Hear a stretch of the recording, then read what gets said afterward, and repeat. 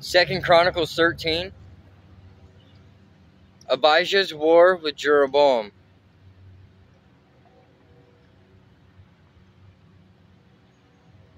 Abijah began to rule over Judah in the 18th year of Jeroboam's reign in Israel.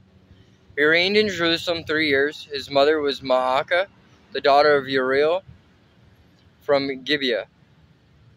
Then war broke out between Abijah and Jeroboam. Judah, led by King Abijah, fielded 400,000 select warriors, while Jeroboam mustered 800,000 select troops from Israel. When the army of Judah arrived in the hill country of Ephraim, Abijah stood on Mount Zemaraim and shouted to Jeroboam and all Israel, "Listen to me. Don't you realize that the Lord, the God of Israel, made a lasting covenant with David, giving him and his descendants the throne of Israel forever? Yet Jeroboam, son of Nebat, a mere servant of David's son Solomon, rebelled against his master. Then a whole gang of scoundrels joined him, defying Solomon's son Rehoboam when he was young and inexperienced and could not stand up to them. Do you really think you can stand against the kingdom of the Lord that is led by the descendants of David? You may have a vast army, and you have all those gold calves that Jeroboam made as your gods, but you have chased away the priests of the Lord, the descendants of Aaron and the Levites. And you have appointed your own priests, just like the pagan nations. You let anyone become a priest these days.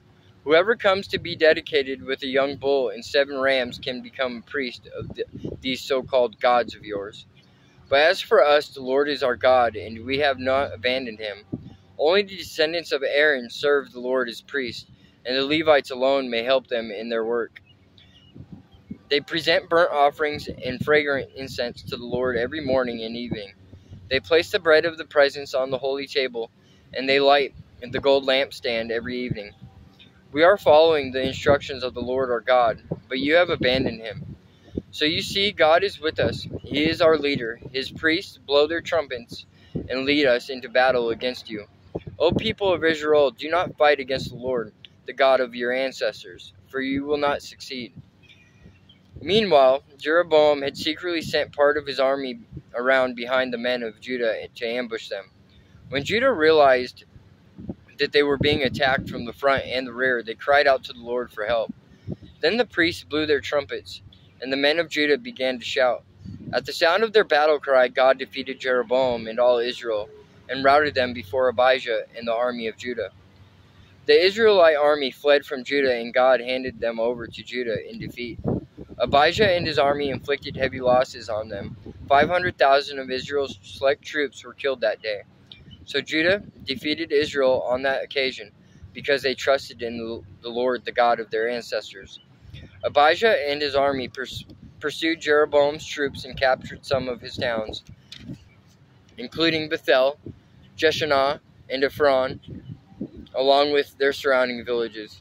So Jeroboam of Israel never regained his power during Abijah's lifetime, and finally the Lord struck him down and he died. Meanwhile, Abijah of Judah grew more and more powerful. He married 14 wives and had 22 sons and 16 daughters. The rest of the events of Abijah's reign, including his words and deeds, are recorded in the commentary of Iddo the prophet.